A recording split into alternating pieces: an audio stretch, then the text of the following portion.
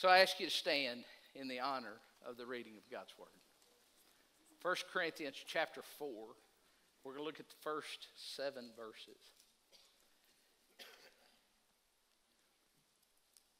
God's Word says, "Let a man so account of us as of the ministers of Christ and stewards of the mysteries of God.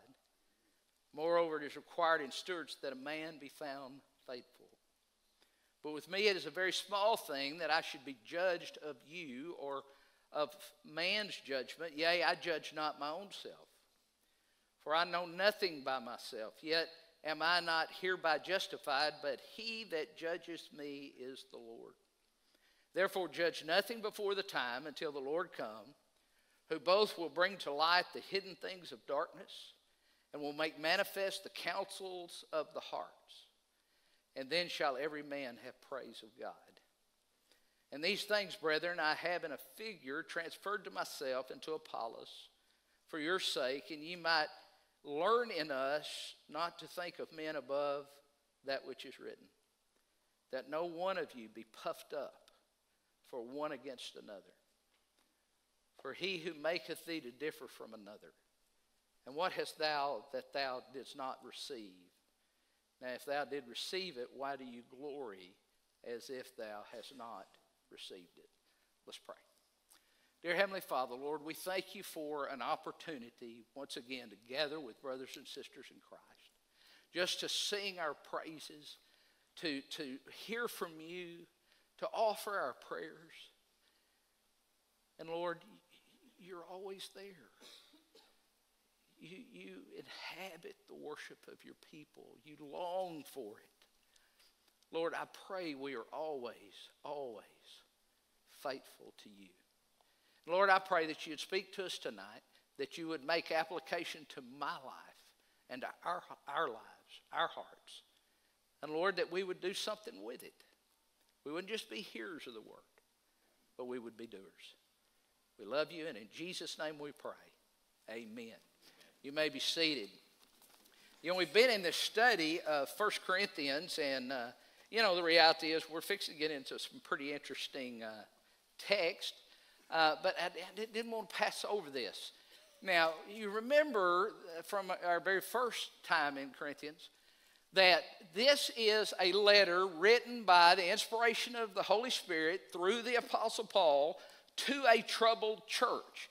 Now, the not funny thing, I guess the sad thing is, many of the problems he addresses in the Corinthian church are still very much alive and well in our day and age.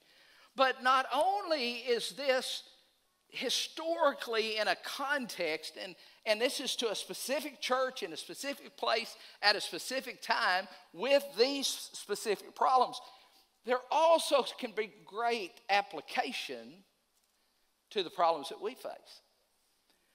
Maybe not exactly as they are facing. He's addressing those, but there's great truths that can still be gleaned from that. You know, if you just look back, it's going to talk about, in the earlier chapter, sources of wisdom. I love that he starts off with saying, I want you to know something. I've blessed you in every way. I've given you, and at your disposal is everything you need, Christian. Now, understand, if you're here tonight and you don't know Jesus, I'm not talking to you. Or at least you don't have all these things of Christ at your disposal yet. But once you come to him, you do. And he tells them that in the very first chapter. And then he goes into about divisions in their church really early. And he mentions it again in chapter 3. But one of the major issues is divisions in their church. We're going to talk about tonight why they had those divisions. But then he also talks about sources of wisdom. Where are you going to get your truth? You've got a source. It may be your best friend. It may be, and I always laughed at my kids when they were little because I'd say, where did you hear that? I heard it from Johnny's big brother. who was probably 14 at the time, you know, in all his wisdom and wealth of life that he had. But you've got a source. What is your source going to be? Is it going to be this world? Is it going to be Google or the internet? Or is it going to be God's Word? And I'll say this, you can use Google to look up God's Word sometimes. Be very careful, because you'll get a hold of some sites that are very ungodly, trying to make application to God's Word. I'm just saying, look at the source very, very closely and carefully. So we've got to decide what's going to be our source of wisdom. And then he talked about there's immaturity in the church. I ought to be feeding you with meat, but you can't handle it. You'd choke. And so I've got to give you milk. And then he goes back into divisions of church. Some say I follow Paul. Some say I follow Apollos. Some say I follow Peter or Cephas. And then we come to chapter 4. And I love those first two verses, because he tells us really what the responsibilities of ministers are. He says, let a man so account of us as the ministers of Christ and stewards of the mysteries of God. More it is required in stewards that a man be found faithful. Now let's get something clear too. He's not just talking about us preachers. He's talking about everyone who claims the name of Jesus. You are a minister in Christ. Now, I'm not denying or lessening my call. God called me to do certain things. He called me to preach. He called me to teach. Absolutely. But he called many of you to do much of the same thing. Paul is teaching the Corinthians how to think. You remember when we went through Philippians? Many times he said, you need to change the way you're thinking. You see, they're at a point that they are thinking, I'm a follower of Paul, or I'm a follower of Apollos or Cephas. And he's saying, you're getting it wrong. All they are ministers of Christ. Who you ought to be following, who I ought to be following, is Christ. It's Jesus Christ. Now, I love the word. In the Greek, the word used for minister there is under oarsman. Under oarsman. I hadn't rowed a boat lately. Neither have y'all. But everyone in Corinth would have understood what that word meant. Corinth was where war galleys of the Roman Empire crossed from the Ionian Sea over to the Aegean Sea. And the Corinthians knew that the lowest deck of a warship was made of single rows of benches on each side with rowers, under oarsmen. Now listen, there was one other guy. He was the captain of the ship. He stood raised above the others so each rower could see him. It was the rower's task to row according to what he said. If he wanted a ship to move, they were to row. And you've heard them. They go, row, row, get this cadence going so they would all be together. And it was his job to pilot the ship. If he wanted them to stop, they had to stop instantly. Their whole business was to obey his orders. That's what Paul's saying. We're not the captain. He's the captain. Your job, my job as under oarsmen is to keep our eyes upon him, our ears glued to him. I don't even know if that's a term. And do exactly what he says when he says to do it. Isn't that a picture? Isn't that a great word picture, though? Under oarsmen. Let me get back to my other page now. So he says minister, not just the preachers, certainly including the preachers and staff and all who know Christ, but they're called to minister in the name of Christ. Let me ask you a question, and you have heard our pastor say it 1,000,000 times. No one can do everything. Something. Do you have a ministry? What is it? Maybe you're not a mouth like Brother Sam. Maybe you don't have a voice like Brother Billy. I've told you how to cure that.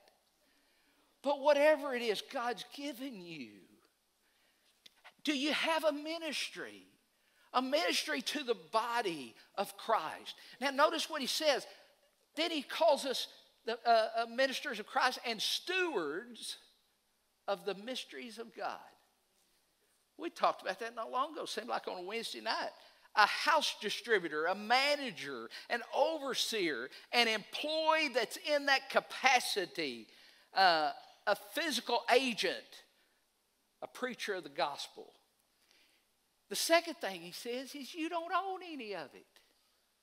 It's not yours. It's not mine.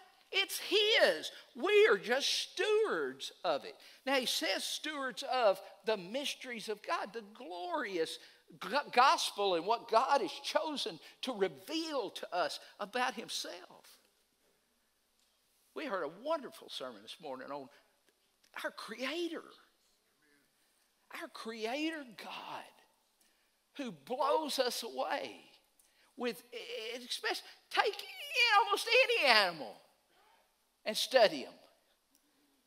But what details we heard this morning, really, really, really good. I thoroughly enjoyed it. He says, but not only stewards, but to be found faithful, trustworthy, trustful. He's getting us to think like Jesus. Now you think about this, the immediate context is divisions in the church. And Paul's saying, you're getting it all wrong. I'm not the captain. He's the captain. He's the one that, now, let's go on, because listen to my second point is the proper evaluation of ministers. Look at verse 3. But with me it is a very small thing I should be judged of you, or of man's judgment. Yea, I judge not my own self. For I know nothing by myself, yet am I not hereby justified? But he that judgeth me is the Lord. Therefore judge nothing before the time, until the Lord comes, who both will bring to light the hidden things of darkness, and will make manifest the counsels of the heart. Then every man shall have praise of God. Two different words used here. There's the term anakrino, which means to scrutinize, to investigate, to interrogate, to determine. And the second word is karino, without the ana on it, which means to distinguish, to decide. It goes on and means to condemn, to damn, to decree or determine, to go to the law, to sentence. So I want to reread that with a little bit in parentheses, is the way I wrote it in my notes, of the definition. But with me, it's a very small thing I should be evaluated of you. Or of man's judgment, evaluation by human authority. Yea, I evaluate myself, not my own self. I don't even evaluate myself. For I know nothing by myself, yet am I not hereby justified? In other words, that's not what makes me right before God. Your evaluation of me, my evaluation of myself. But he that evaluates and interrogates me is the Lord. Therefore, don't condemn anything before the time, until the Lord comes, who will bring both to light the hidden things of darkness, and will make manifest the counsels of the heart. And then every man shall have praise. You know, as I wrote this, though, I thought, in other words, what I hear Paul saying, I don't care what you think of me. Now, I do agree with this. If I get to caring more about what you think of me than what he thinks of me, I got a problem. And we're going to see later that sometimes that is not as easy a decision as we would think it would be.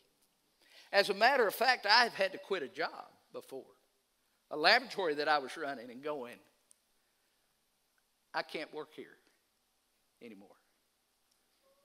I can't stand before my Lord tomorrow morning and keep doing what apparently has been happening.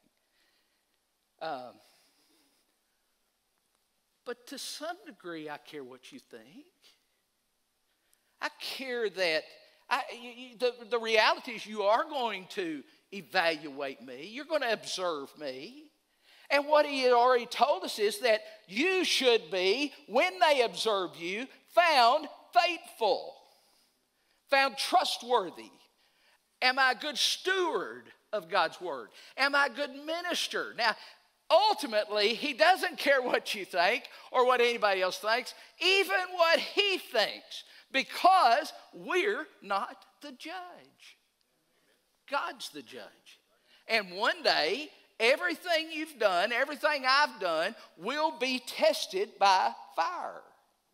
And God won't get any of it wrong. Not only our words, not only our actions, but even our motives, he will be tested. And it's all going to come out in the wash, is the way my mama used to put it. It's all going to be known. It's going to come to light. I will mention one very well-known passage, Matthew 7, 1 and 2. You know it. It says, judge not that you be not judged. For with what judgment you judge, you shall be judged. And with what measure you mete, it shall be measured to you again. That is Crino. That's that God stuff. God does that. You think about it in other passages. I can't judge you because apart from Jesus Christ, I'm lost. I can't judge myself. I'm going to be judged. How could I judge you? But Jesus will judge us all. Now, I did find it interesting. He said, I don't even judge myself. And from a preacher point of view, it hit home. I can get up here and preach, and some of y'all will say, boy, that was just a wonderful sermon. Now, some of you are lying. I know that. But sometimes you'll say, and I can tell you're sincere, you'll say, man, that was just what I needed. And I can think that was the biggest zero. It was horrible.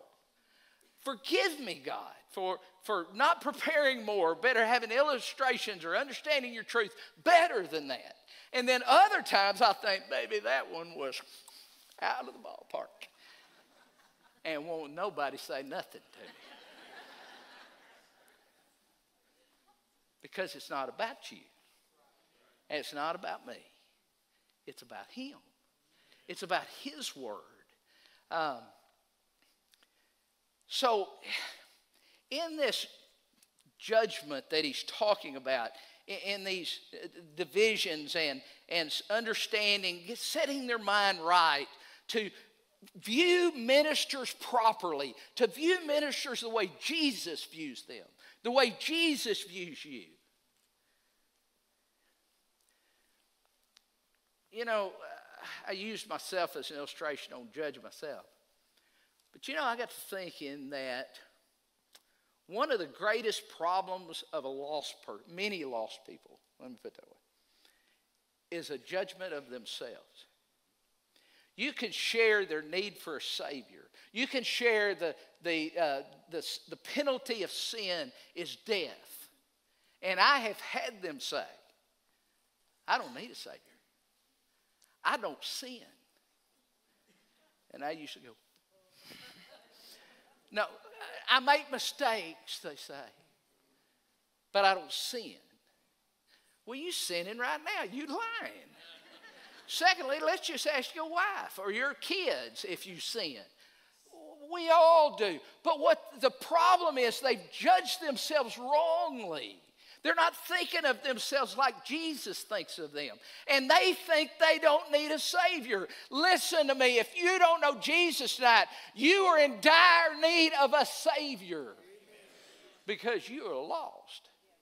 And you are headed for a lake of fire for all eternity. But the Savior, if you'll receive Him, and I think it's another important part of understanding and judging ourselves. I'm a child of the King. I'm not perfect, but I've been born again. I'm washed by the blood. He has empowered me and blessed me in every way that I need to do everything He has called me to do. Every way He's called me to minister to Him, for Him, and in His name, just like we heard this morning, to bring Him glory and honor and praise. So, a lot of people want to put chains on you. They want to, I don't like the way, Brother Billy, you pick music for worship. So, so what? I'm kind of like Brother Sam, if he keeps opening his mouth and that stuff keeps coming out, he's wonderful. Or I don't like the way you preach or the illustrations you use. So, I've just committed to care more about what He thinks than what you think. I hear it all the time. When visitors come in and hear Brother Sam, they say, man, we don't hear that kind of preaching anymore. And I'm thinking, what are they preaching? I don't think He's trying to be mean when He barks at us. And I had an old preacher, Brother Milton Gardner, tell me, you can tell people the toughest, hardest things as long as they know that you love them. The reason we can take all the barking and kind of leave, with our toes all stepped on, is because without a doubt our pastor loves us. Without a doubt. He cares more about what he thinks than what this whole world thinks about any subject, divisions in church or anything else. But I do want to see that there are great freedoms as a minister. Verse 6 and 7 says, "And these things, brethren, I have in a figure transferred to myself and for Apollos for your sake, that you might learn in us not to think of men above what is written, that no one of you should be puffed up for one against another. For who maketh thee to differ from another? And what hast thou that you didn't receive? And if you did receive it, then why would you glory in it?" There's great freedom in Christ. We're not hindered by what men think. And we have great freedom here. Great freedom to actual minister. But he says, don't think of men. We're sinners. We're just forgiven. Amen. And it's a great turnoff to lost people, for saved people to think there's something. There's a very clear application here. Versus, like the beggar lady that I made a joke about, I'm just another beggar who knows where to find a meal, who knows where I can get warm, who knows where I can take a shower, or any of those things that many need. No pride, no humility. I have come to the pulpit with the Holy Spirit, and I've come by myself. It ain't much fun by yourself. But it is a ball with Him. But, and there's a lot in this text. I want to get to application because there is the real life of the minister. That's what he shares with him in almost the rest of the chapter. Listen to verse 8. Now you're full. Now you're rich. You've reigned as kings without us. And I would to God you did reign, that we might also reign with you. For I think that God set forth us, the apostles, last, as we're appointed to death. For we are made a spectacle in the world, and angels and to men. We are fools for Christ's sake, but you're right wise in Christ. We are weak, but you're strong. You're honorable, but we are despised. Even during this present hour, we both hunger and thirst, and we're naked and buffeted, have no certain dwelling place. We're homeless and labor, working with our hands, being reviled, we bless, being persecuted, we suffer, being defamed, we entreat, we made as the filth of the world. You see, what they've done, and in their wrong thinking, and this really points back to the processional that would come in as the military, as the army returns from a great battle, and they would be riding the white horses up front and the great victor. And then in the back were the chained slaves from whoever they just defeated, and they were, in essence, heading to death. He says, you've made yourself like you're up front. But God has really shown us that we're the ones in the back. And I've already said we're all ministers, but listen to that life that he just described as a minister of Christ. Fools for Christ. Weak. Despised. Hungry. Thirsty. Naked. Buffeted. Homeless. Work with our hands. We're reviled. We're persecuted. We suffer. We're defamed. We're made as filth of the world. In verse 14, he says, I write this to warn you. Folks, I'll be honest with you. Most of that, as a minister in America, I have not faced. I haven't faced it. Occasionally, somebody be ugly or something, but very, very rarely. But we here, you better be ready. We could see in our lifetime all those things happen. And Paul says, I warn you. I warn you. So, truths to take away. Number one, have a godly attitude about yourself. If you're here and you're lost, you better understand you're lost. If you're here and don't have a Savior, you better understand you need a Savior. But if you are in Christ, understand who you are. Don't live beneath your plane. It's the way our pastor puts it so often. Don't live beneath your privilege. We need to understand God knows all your flaws. He knows all your failures. He knew them before he ever went into a relationship with you. And yet he still loves you. I don't understand it. I really, that's hard to grasp. Now, I can look at you and say, I understand how God could love you. The hard part comes with, I don't understand how he can love me. But he does. And he's called you. Not only does he love you, he's called you into his service. You're a minister. You're a servant. But you better understand you're not the master. You're the slave. Because it's not about you. Secondly, we need to have a godly attitude about other people. God loves them too. And he loves them and all their flaws and all their failures that drive us crazy. If Jesus loves them where they are, it would seem we ought to love them where they are. Now, I understand he doesn't leave them where they are. And I don't think we ought to leave them where they are. We ought to call them out of some of that. He loves people.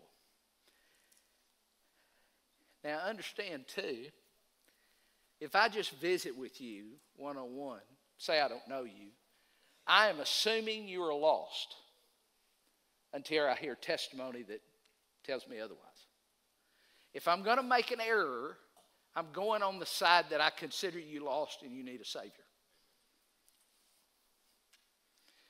I was at the Blue Store last week eating lunch. We call it the Circle of Wisdom. We've got one guy, if Google doesn't know, he calls him. I'm serious. And I've been witnessing to a guy, and somebody mentioned testimony. What's your testimony? And he was him-hawing around and all over the place. And finally I said, here's what your testimony is. What was life like before Christ? What brought you to Christ? And what has life been like since you came to Christ? That's your testimony. That's my testimony. Sometimes that first part, what life was like, I was on drugs and I wasn't. I was a good kid. I made good grades. I didn't get in trouble. Y'all find that hard to believe, don't you? But there came a point I realized I wasn't good enough for heaven, because you got to be perfect to go there. So we need a perfect Savior to pay the price. But what brought me to Christ was a faithful, evangelistic Methodist. No. Old school Methodists were fire, man. They preached hard. And I said, there's just something missing. He said, you need to get saved. So I knelt and came to Christ. My big story is what life's been like since. Through the good, the bad, and the ugly. But it may be different. Paul's was that moment of coming to Christ on the Damascus Road, and a light blinded him, and you go, wow, I don't have that. That's okay. It's your testimony, not Paul's. But understand, if you're here tonight and your testimony is, I know Jesus as my Lord. And this young man ultimately shared a testimony with that I believe he is saved. God expects you to live like you belong to him. He expects you to live like a child of God. He expects you to be found faithful to what he's called you to. He expects you to be found trustworthy. Are you going to be perfect? No, you're not. But we have a perfect Savior. Thirdly, know the godly can be a difficult life. Serving Christ really is so much fun and so good. But don't be surprised when hardship comes. Don't think if hardship comes, then Christ must not love me, or that Christ must be out of control or something. No. He's in full control. You just may need a little hot water to make the tea bag work better. We're kind of like tea bags, Christians are. The hotter the water, the better we work.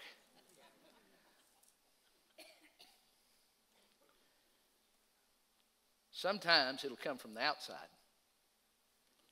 Sometimes it'll come from the inside. From the inside of the family of God. Sometimes maybe it's hard to do right, to think right, to live right, to be honest and gentle and full of grace and mercy and love and joy and peace and patience and self-control. But as he lives in you, you can do it. Fourthly, and I'll close with this, never forget there's great freedom in Christ. There's freedom to live. Somebody that doesn't know Christ doesn't understand just how much bondage they're in. Real freedom is found in Jesus. Let's pray. Dear Heavenly Father, Lord, we thank you for your precious word. We thank you for how it's not just some philosophy or theology, even deep book. It's right where we live. And Lord, you're just trying to get us to think like you do about ourselves, about other people. that when hard times come or the freedom we have in you, you just want us to think like you. Oh God, would that be our heart's desire? To think like you. To make those right decisions based on your word in the midst of a many times very ungodly world. That someone might look at us and simply say, they are different. They are different. Lord, we love you. We give ourselves to you. In Jesus' name I pray.